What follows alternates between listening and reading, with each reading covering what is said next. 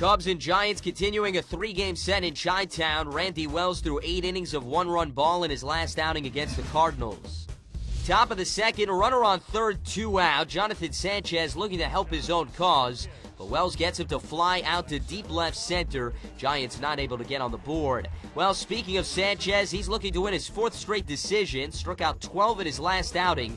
Bottom of the third, Kosuke Fukudome not mistiming his swing. Deep to right field for Fukudome. Gone! How about that? Off the lefty. 1-0 Cubs. Fukudome's 13th of the year with the lead in hand. Wells goes to work. Top of the 4th gets Buster Posey swinging. Then later, Jose Guillen, same result. Move to the 5th. Wells in the box, showing bunt, trying to help his own cause.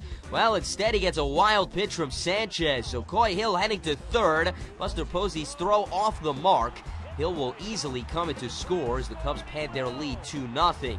Top of the 6th, Cubs now relying on some leather. 1-on-1 out, and Aubrey Huff lines into the unassisted DP.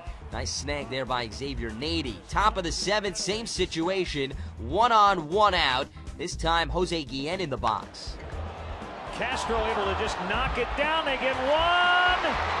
They get 2. What a double play. Top of the 8th, Carlos Marmol now pitching, trying to clean up Wells' mess. Runners on second and third, 2 out, and he gets Freddie Sanchez swinging. Then in the 9th, Aubrey Huff swinging.